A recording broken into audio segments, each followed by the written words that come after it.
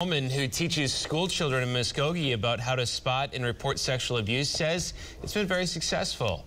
Shelley Stout goes to every elementary school in Muskogee each year to give her presentation about sexual abuse. She says after her class, many kids end up coming forward saying they've been a victim.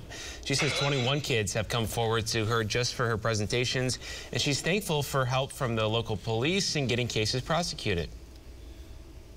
We've normalized talking about it with our children. Perpetrators take away something from a kid that kid can never get back. Shelley and Lieutenant Emily Pippin with Muskogee Police say preventing abuse from happening in the first place is the most important thing.